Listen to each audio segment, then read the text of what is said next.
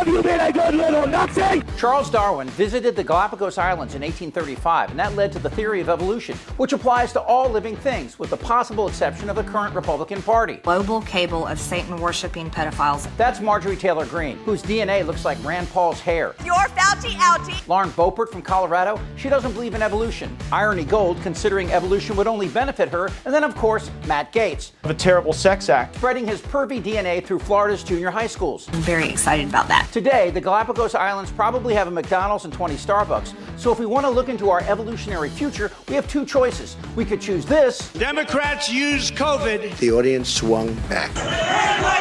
Rigged election. Let's go, Brandon. Or this. But all kidding aside, I've been doing this a long, long time. Let me make it simple. Let's go Brandon, or let's go Darwin. I'm with him. Damn right.